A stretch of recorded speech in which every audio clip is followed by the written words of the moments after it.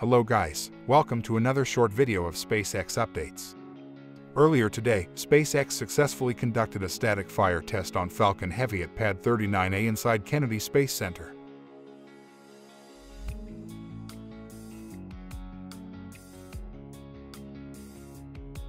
SpaceX confirmed it was a full-duration static fire test. Next, the rocket will be lowered horizontally and rolled back inside the hangar for fairing and payload integration ahead of its launch on January 14th. At Starbase, SpaceX ramps up preparation for the full 33-engine static fire of Booster 7. Booster 9 was rolled back to the production site for engine installation.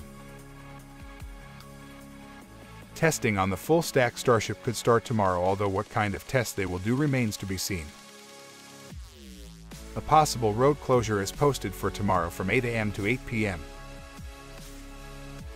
A BL Space Systems test flight mission, RS-1 mission ended in failure. This is the second time we saw a launch attempt failure in 2 consecutive days. The company does not broadcast the mission live. According to the company's Twitter account, after successful liftoff, the rocket suffered an anomaly with a premature engine shutdown. Many hours later, it was confirmed by the company that the rocket fell down and exploded on the launch site and impacted the launch facility.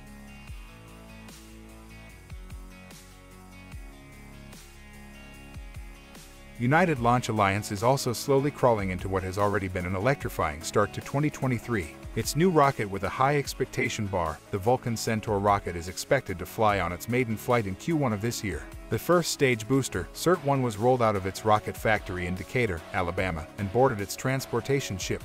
Now, the ship will be heading to its launch site at Cape. The maiden flight will launch Astrobotic Technologies' Peregrine lunar lander for NASA's Commercial Lunar Payload Services program and Amazon's Kuiper Systems CuperSat-1 and CuperSat-2 satellites. That is it for this short video. Thank you for watching.